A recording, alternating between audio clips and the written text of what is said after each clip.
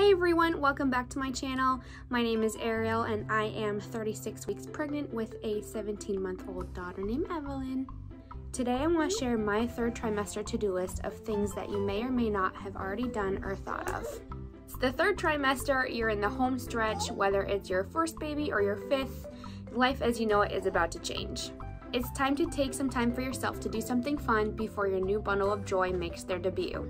You can go on a baby moon, you can have fun and just relax. It doesn't have to be extravagant. You can go by yourself, you can go with your friends, with your significant other, your whole family if you want to. Whatever makes you happy, just get out of the house and away from your normal routine. My husband actually sent me away for a full spa day. It included a facial, full body massage, jacuzzi tub, manicure, pedicure. Lasted the whole day. It was so relaxing and just what I needed. Branching off of the idea of a baby moon, enjoy date nights, your time alone, your routine as you know it, time with your other kids if you have them.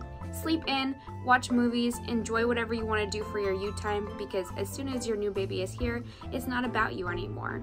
And if you already have kids, then you already know what it's like to make room for the newest member.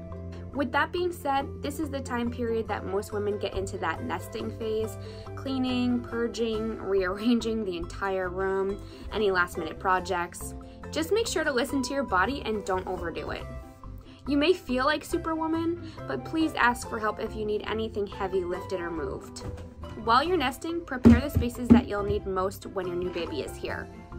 First is where they're going to sleep, whether it's in a bassinet next to your bed, if it's in a crib in another room, if you're going to be co-sleeping, whatever you want to use, sound machines, bedding, baby monitors, everything that you're going to need. Next, prepare where you're going to nurse or bottle feed, have some burp cloths there, some blankets, a log to track feedings, diaper consistency and sleep patterns. You can have some coconut oil or other natural balms. You can have some books to pass the time. You can get a milk catcher to catch the milk from the side that you're not nursing from if you are nursing.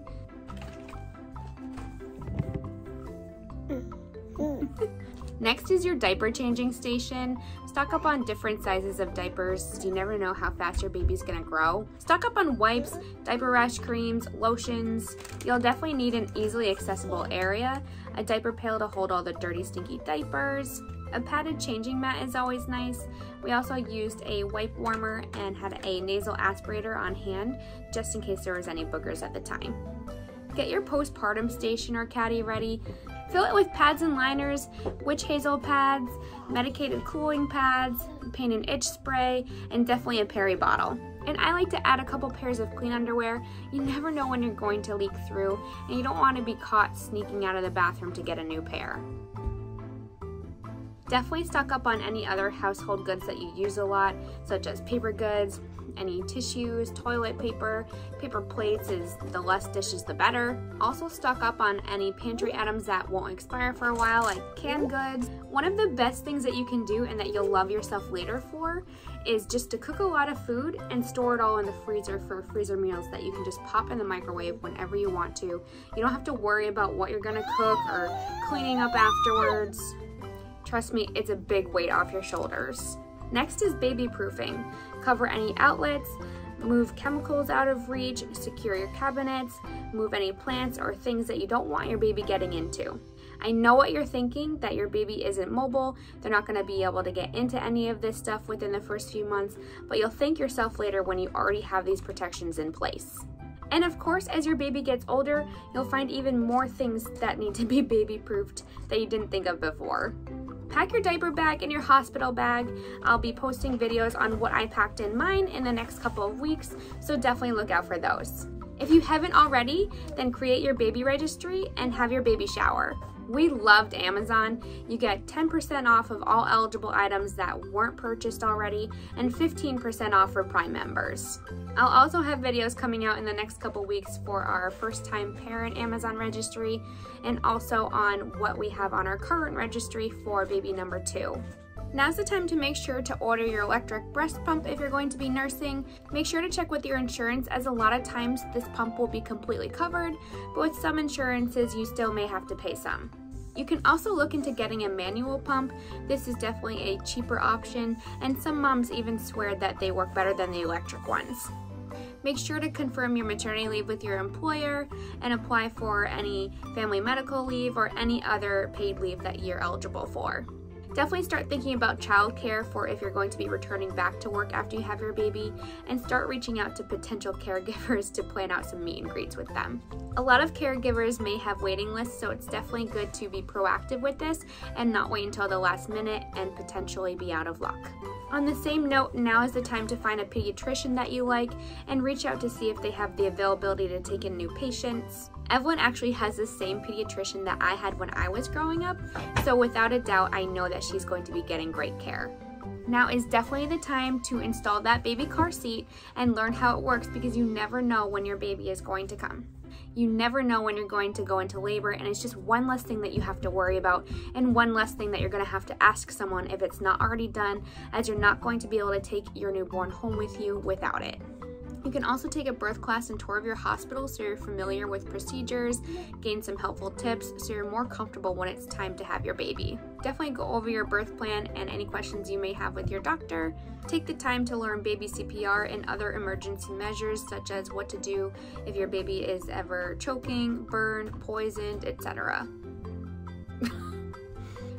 Make sure to wash and sanitize all the baby's items, clothes, bibs, bottles, toys, pacifiers if you're going to use them. A great tip is to sort clothes by their actual size, lay them all next to each other, and not by what the tag says, as many brands are completely different with their sizing.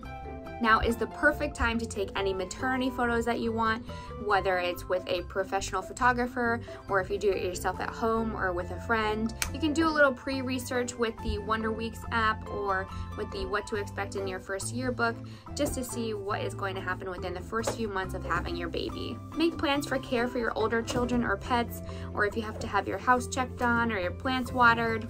You can make a list of all the things that need to be done while you're away and see if any of your friends or family or anyone else is willing to help out.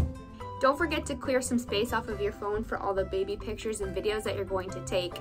Nothing is worse than your baby doing something so adorable and you go to take a picture or a video and there's no space on your phone, and then you have to take the time to go ahead and delete some things, and then by the time you do that, the baby is done doing what they were doing.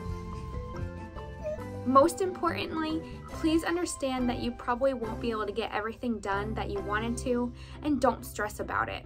Thanks for watching. Don't forget to subscribe to my channel and follow me on Instagram, and look out for my next video.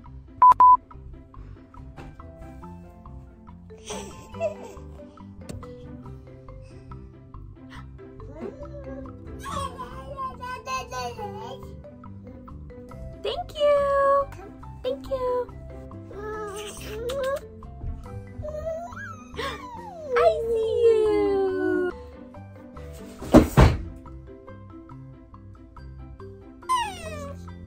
Ow. More? Okay. Here you go. What are you doing in there? Huh?